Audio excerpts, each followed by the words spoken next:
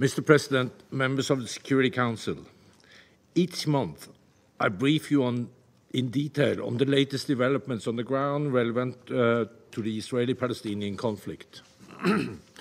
Today, however, I wish to provide a broader perspective on the challenges we are facing while highlighting some potential ways forward for the parties and for the international community. A detailed update on the recent incidences and developments will be provided in the forthcoming report of the Secretary General on the implementation of UN Security Council Resolution 2334 in December. Mr. President, after decades of persistent violence, illegal settlement expansion, dormant negotiation, and deepening occupation, the conflict is again reaching a boiling point. High level of violence in the occupied West Bank and Israel in recent months, including attacks against Israeli and Palestinian civilians, increased use of arms and settler-related violence have caused grave human suffering.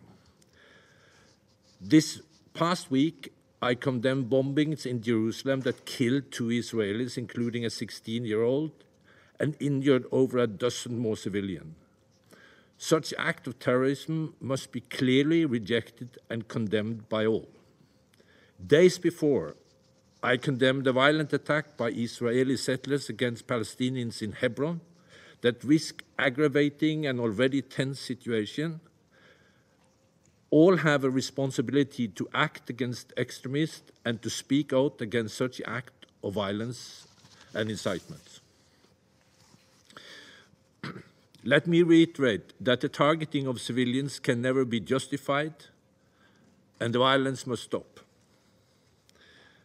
This surge of violence in the occupied Palestinian territory is taking place in the context of stalled peace process and entrenched occupation, and amidst mounting economic and institutional challenges faced by the Palestinian Authority.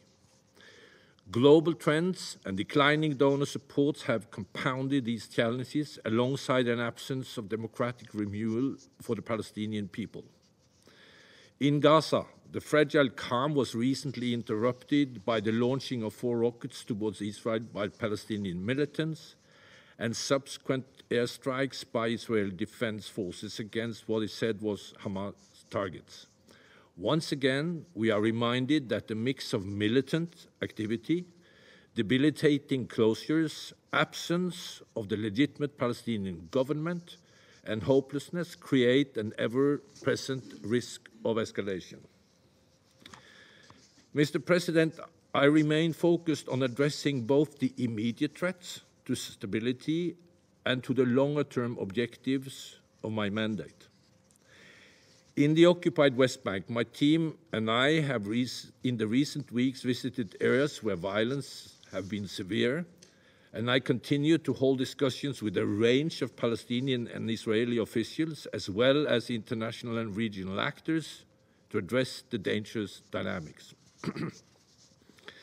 In Gaza, the UN worked closely, again alongside regional and international partners, to mediate and support ceasefire in May 2021 and earlier this year in August. The UN leads the humanitarian response and has helped put in place measures to support Gaza economy, including improvements to movement and access in and out of Gaza for people and goods. Critical projects such as providing fuel to the Gaza power plant and cash assistance to more than 100,000 needy families is ongoing and will continue in 2023. In this regard, progress has been made. Israel has approved the highest number of permits for Palestinians from Gaza to work in Israel since 2007, and the entry of a number of dual-use materials from Israel for the first time in more than a decade. Nevertheless, restrictions and delays continue to negatively impact humanitarian and development efforts, as well as important sectors of the economy, and much more remains to be done. These preventive and de-escalating measures and diplomatic engagements have helped maintain calm on ground and provide some space for progress, but without tangible movement on the political track, their benefits are likely to be short-lived. Mr. President, while it may seem that events on the ground are stuck in a never-ending cycle, the truth is that nothing in this conflict is static. Freezing the conflict or permanently managing it is not a viable option.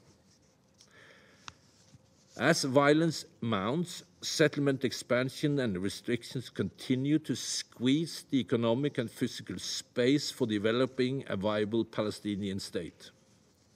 Meanwhile, demography is moving faster than politics. In a few years, exponential population growth in West Bank and Gaza will make it increasingly difficult, if not impossible, to manage the economic, political, and security situation. The Palestinian Authority is already facing significant institutional and financial challenges. Palestinians have not voted in general elections since 2006, and more than 50% of the electorate, those between 18 and 35, has never had a chance to make their voice heard by the ballots. This is taking place against the backdrop of changing dynamics in the region, shifting international priorities, and more recently, the fallout of the conflict in Ukraine, which have significantly reduced the attention paid to this conflict. The optimism, hope, and vocal support for a negotiated political solution that were so palpable when the peace process began have now dimmed, especially given the lack of political progress since the unsuccessful rounds of talks in 2007 and 2014. The principles that underpin the Oslo Accords are slipping away. Political leadership is required to reset the trajectory towards a two-state solution. Failing to address the underlying causes of the conflict, together with these trends I mentioned for you, demonstrating a clear political path forward where conflict will only escalate, causing more bloodshed and misery, and it will, in a very sincere way, have a destabilizing effect in the entire region. The current trends bring neither stability nor security to anyone. Mr. President, for this reason, it is necessary to take some urgent steps toward a two-state solution, which will still garner considerable support among Palestinians and Israelis. Through incremental but tangible steps, we can build a bridge between where we are now and the conditions necessary for a peaceful resolution of the conflict based on the UN resolutions, international law, and previous agreements. First, we must continue to engage with the parties to reduce tension and counter negative trends, particularly those impacting final status issues.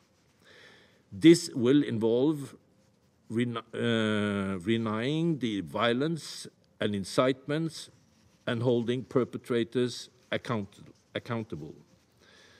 This means that both sides stop unilateral steps that undermine peace, including settlement expansion or legalization, demolitions, and displacements. This means upholding status quo on the holy sites in accordance with the special and historic role of Jordan. Secondly, we must continue to improve access, movement, and trade to create room for Palestinian economy to grow. Specifically, steps should be taken to increase access for Palestinians to land and resources in Area C in the West Bank, enabling crucial Palestinian development, and to increase permits for Palestinians to work in Israel. In Gaza, a further and more comprehensive approach to easing restrictions on the movement of people and goods is needed. Relinking the economic of Gaza to the West Bank should be a related critical objective. Ultimately ending the debilitating closure of addressing Gaza's challenges require political solution in line with UN Security Council Resolution 1860. Third, efforts are needed by all parties and the international community to strengthen Palestinian institutions, improve governance, and shore up fiscal health of the Palestinian Authority. The PA's political legitimacy and accountability must also be strengthened through democratic reforms and opening of the civic space, holding elections across OPT, and ensuring the effectiveness and credibility of the Palestinian security forces. Without implementing point 1 and 2, this will not be possible.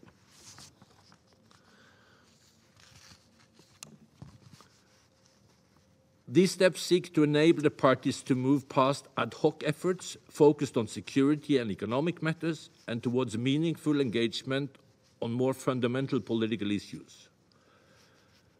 While they are intended to have immediate concrete benefits for Palestinians and Israelis, these priorities are anchored to a broader political framework that advances us towards two states.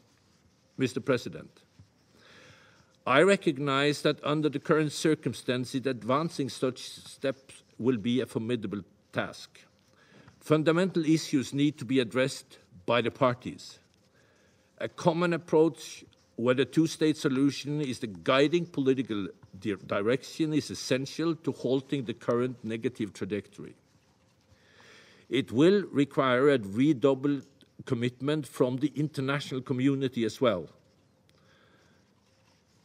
and resources and engagement with the parties despite of the global challenges. Clearly, circumstances have changed in the 3 decades since Israel and Palestinians first embarked on the peace process. Neither can turn away from the realities of geography and demography that are reshaping the landscape, which, when combined with a fast-expanding settlement east of the 67 line, reflects an increased friction points and a deepening conflict. Such a direction has full support from the international community. In this regard, UN plays a critical role in anchoring and affirming the international consensus on how this conflict will ultimately be resolved. The establishment of 2 states living side by side in peace and security on the basis of the 67 lines in line with UN resolutions, international law, and previous agreements. This consensus is based on the recognition that both Palestinians and Israelis have deep national, religious, cultural, and historic ties to their homeland, and that both have a right to self-determination in form of a viable, contiguous, independent state of their own. Ultimately, only Palestinians and Israelis can together determine this future. But the UN and the international community, including through regional and international frameworks, must support the parties in moving towards a political horizon aligned with the core principle outlined above. Despite the bleakness of this moment, and in fact because of it, I encourage all of us to recommit to these ambitious but achievable goals. Thank you.